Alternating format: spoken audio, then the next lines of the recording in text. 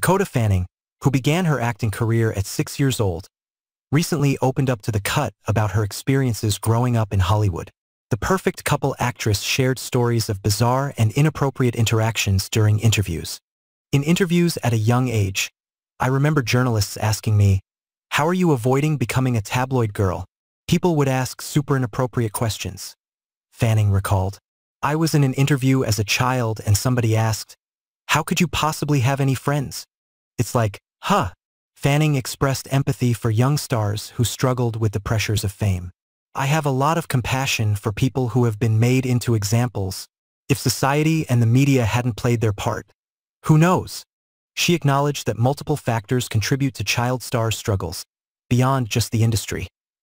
Fanning credited her mother, Hannah Joy Arrington, for teaching her valuable life lessons. "She was there every second. I was always treated with respect. It was never, 'Bring the kid in, get her out.' I wasn't working with people who treated me that way. I was being respected as an actor and as equal as you can be for that age." Looking back, Fanning cherishes her childhood memories and balanced life. "My life doesn't feel disproportionate with work, and I'm so grateful for that. I'm there doing work that matters."